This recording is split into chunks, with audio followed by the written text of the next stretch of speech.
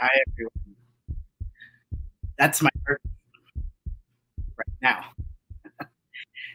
I thought that was a better way to introduce myself rather than telling you all the cool stats about myself, like the flesh in my legs or my identity or the melanin in my skin or the culture I come from. It sounds like I'm being chased by a saber-toothed tiger. And yet here I am in my underpants in my apartment. I think, thank you, Creative Capital, for allowing me and my body to experience what it's like to be in a state of fear and actually not doing anything. My name is Becca Blackwell. I'm a performance artist, writer, whatever, anything that can make me money.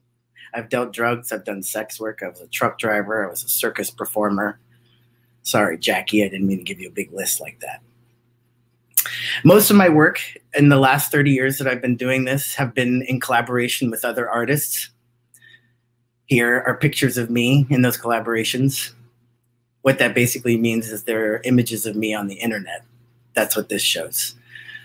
But I am a collaborative partner, and I do love that. My birthday is August 26th, and I guess according to horoscope, I am the supportive partner. And here's that representation. My personal work has been mostly me using the container of stand-up comedy to talk about being sexually abused as a child so many times that I think if they did a Lifetime movie of it, even Meryl Streep might be like, huh, I don't think so. Also dealing with my sexuality. Now that I look like an 8chan nightmare, I'm no longer the lesbian I still think of myself as. And these issues I like to do with humor.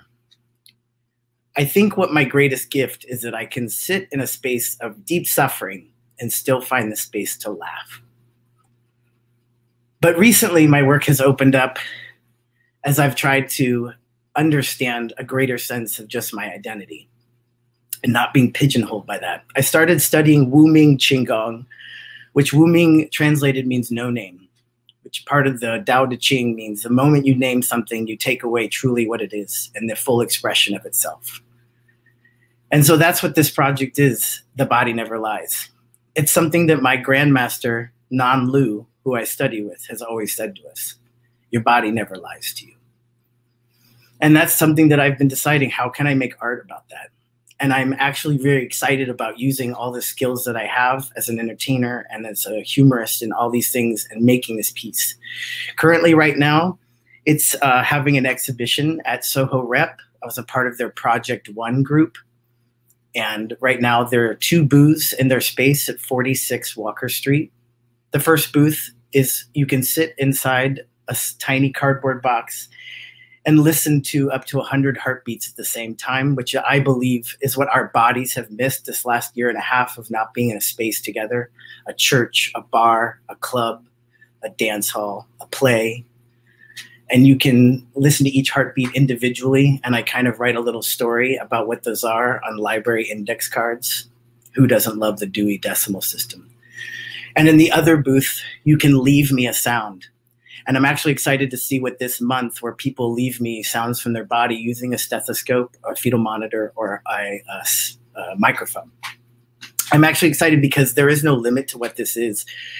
I really need right now, I'm really curious about anyone who has a connection to Monam in Berlin.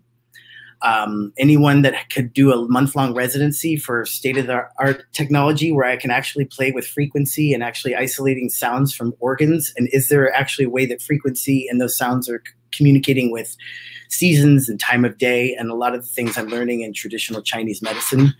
I'm also really interested in anyone who has deep knowledge about the Sumerian language. Anyone can get me a tour of an anechoic chamber or field laboratories, maybe.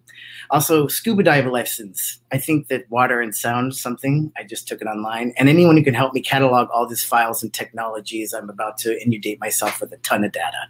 Thank you so much. Jackie, you're amazing. Crux, you're amazing. All my awardees, fuck yeah, we did it. Holy shit. I'm gonna go freak out right now. I love you all. Talk to me.